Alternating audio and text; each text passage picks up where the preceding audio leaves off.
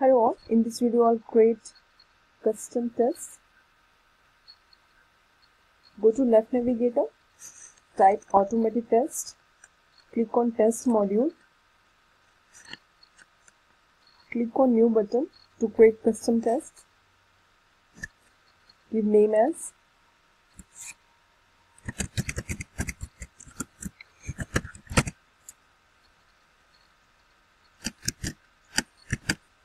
click on save button. Now I'll define steps.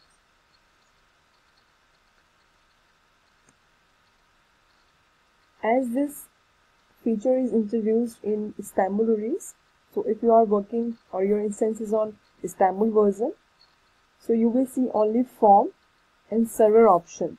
These two features, service catalog and REST, is introduced in Jakarta release. Now my instance is on Kingston release, so you can see all the options. Now select test step as impersonate. Here you will see inline description of the step. You will select here.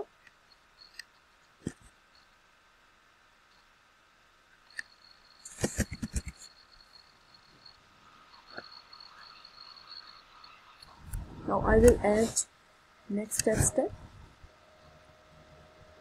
This time I will use option as form and I will select step as open a new form. Here you can define when this step should be added, and now I want to add this step after step 1, which is impersonate.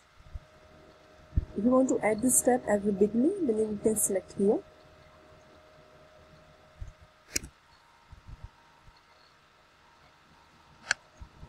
Here I will select that table as instant.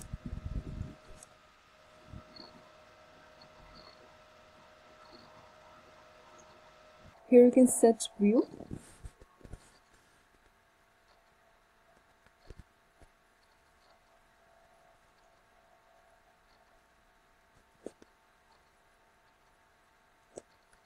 Now select set field values step.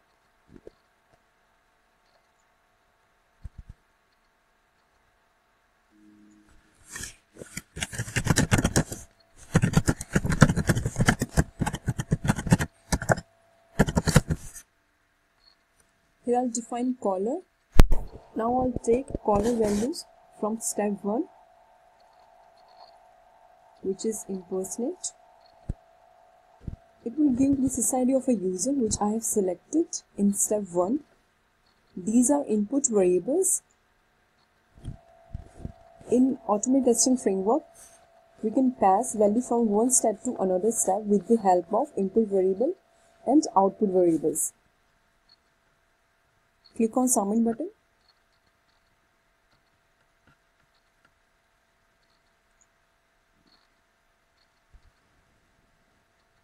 Next step, I'll use submit a form after set field values step.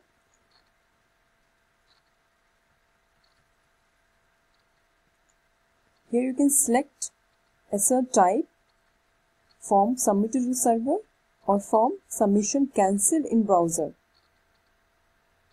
As of now, I'll select form submitted to server.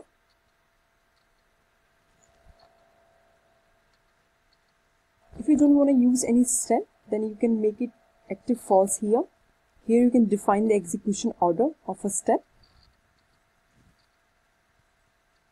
Now I'll use step as open an existing record.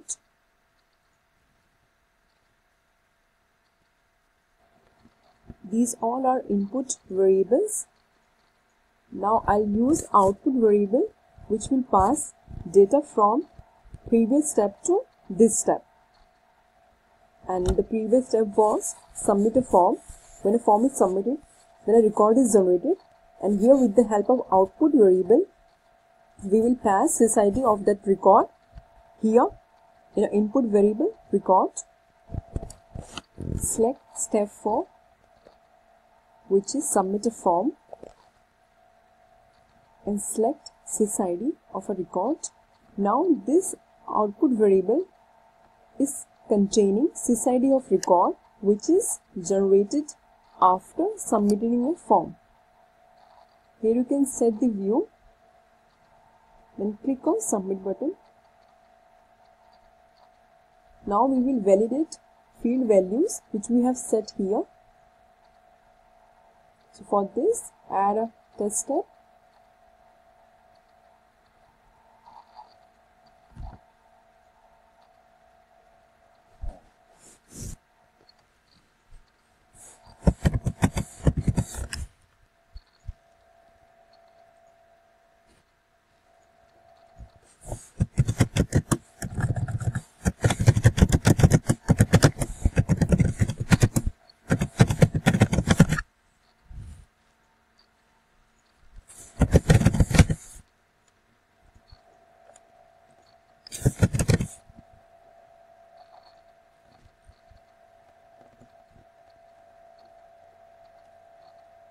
Now I'll run this test.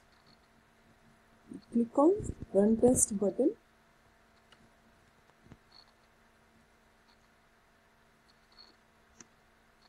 It will run the test in new window.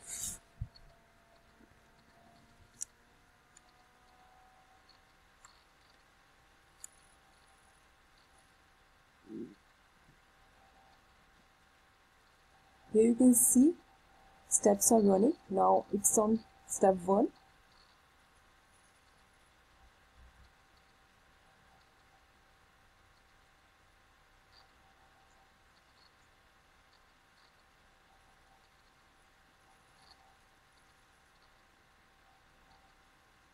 Now the form is submitted to the server.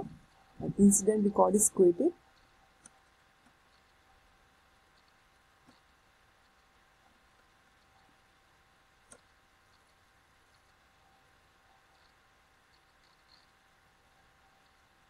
Now it's opening incident.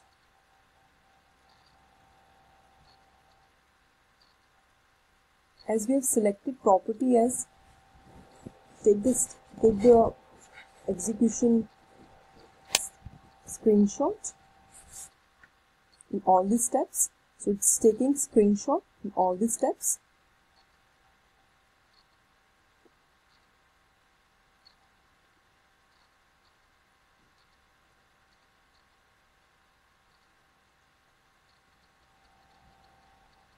Now we're seeing that there is no error.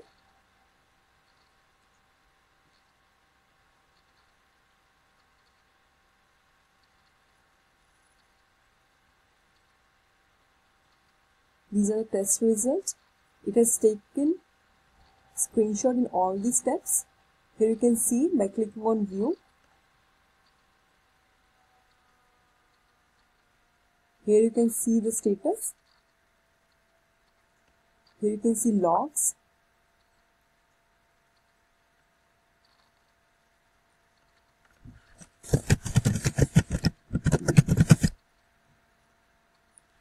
If you want to see test result, then you can click on this module. Or else you can click on test, select your custom test, and in related list test result. Here also you can see test result, the start time, the status, how much time it has taken.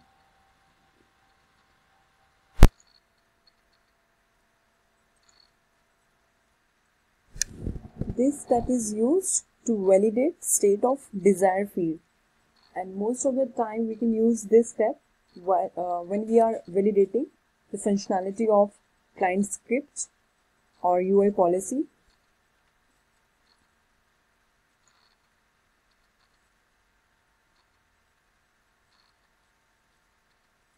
Here you can set field on the form, like the short description should not mandatory. Here we are checking the state of the field.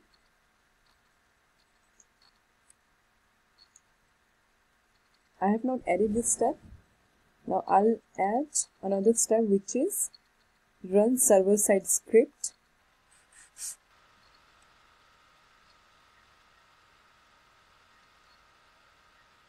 In this function, I'll write code.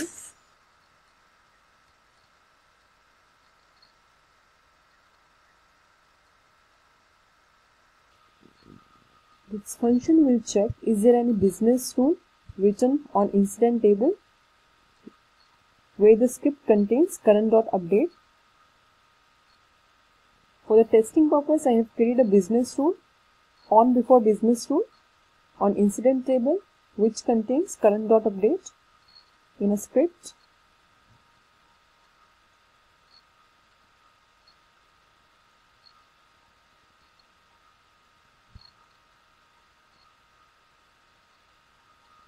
Now this step is added.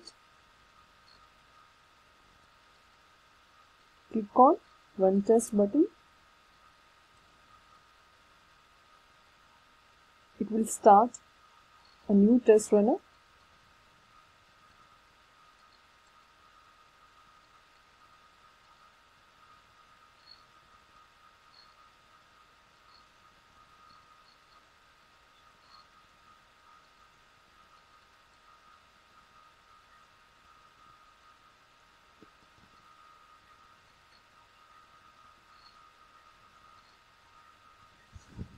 Now we have seen that it has thrown an error in step 7 because it finds a business rule which contains current.update.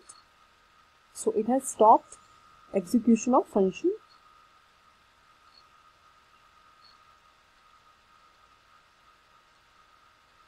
Now we will see test result.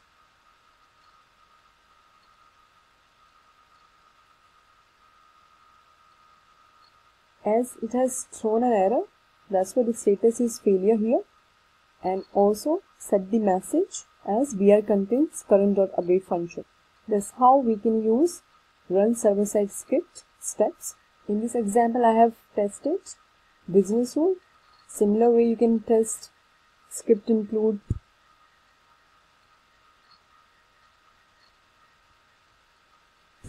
And that's how you can find out if any business rule before business rule containing current.updates in a script. Thank you so much for watching this video.